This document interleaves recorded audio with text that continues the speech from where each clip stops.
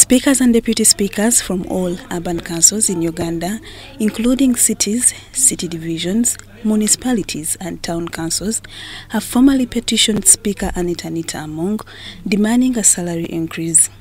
They currently receive 600,000 shillings. For the town councils now and the municipalities and divisions, they're getting the small area of 80,000.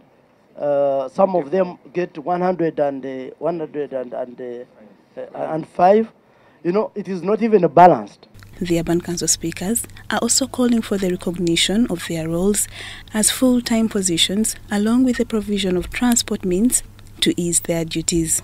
Additionally, they are requesting improvements to the offices of urban council speakers. If they can give a PISO, who is on the area, who is in the ward, what about the speaker who is at the division and the town council? We said. Upon receiving the petition, Speaker Anita Among assured the urban council speakers that their concerns would be addressed through engagement with the Ministry of Local Government.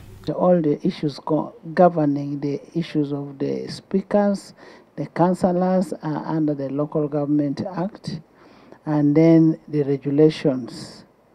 I am going to make a follow-up with the Minister of Local Government, and since this is a budgeting time, this should be the time that we should be able to raise some of these things.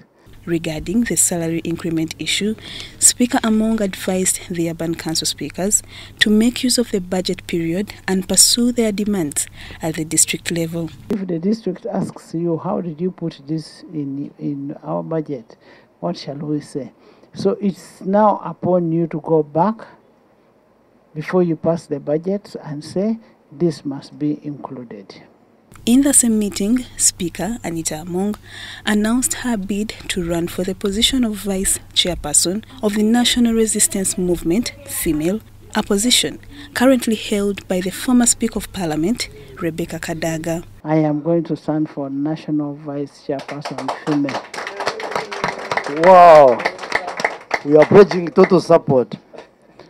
National Vice-Chairperson, female, is the one I'm standing for, not Eastern. I am for the whole country, not for only Eastern region. Lydia Chomkama and Gloria Gwitabinji, Parliament.